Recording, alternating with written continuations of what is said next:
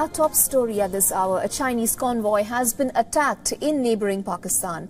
The incident took place near the Gwadar Port in the Balochistan province of the country.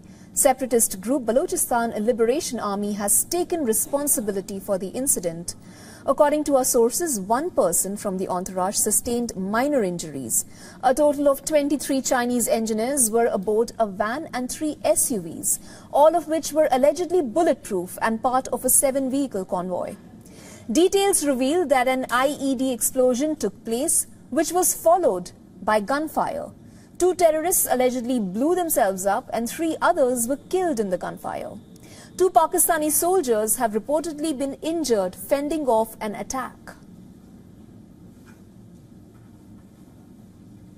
We should also mention here that the incident comes in the backdrop of Pakistan announcing Anwar-ul-Haq Kakar from the Balochistan Awami Party as the country's new caretaker Prime Minister.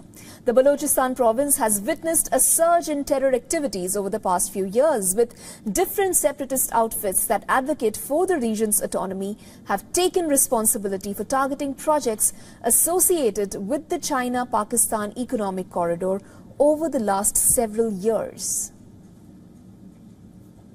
For the latest, our Pakistan Bureau Chief Anas Malik is now joining us on the phone line. Anas, thank you so much for joining us. If you can hear me, do tell us, what is the latest situation in Gwadar? We are hearing of an attack on the Chinese engineers. What more can you tell us about this? Well, indeed, what we know so far that the attack is now officially over. The military has just issued a statement literally minutes ago, and I quote the military statement. It says, on 13th of August 2023 at 10:00 hours, terrorists attacked a military convoy in Gwadar. Terrorists used small arms and hand grenades during the activity.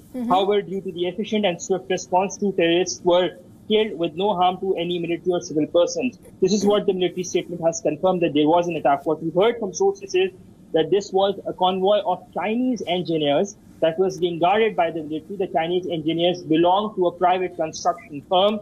There were 23 of them in 3 SUVs and 1 van. It was all bulletproof and bomb-proof. There was an IED explosion first that was followed by gunfire.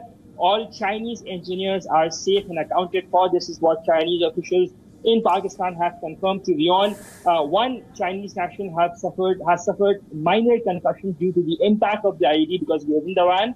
But broadly, there is no life-threatening or any sort of an injury. 2 Pakistani soldiers are injured. Among them, one has taken bullet injuries to his hand and to the chest, whereas the other one is minorly injured. The Balochistan Liberation Army, the terror outfit, has claimed responsibility. They published 2 pictures as well of the attackers, those who are said to have been involved in this attack. Usha? Right. Thank you so much, Anas, for giving us those details. Now.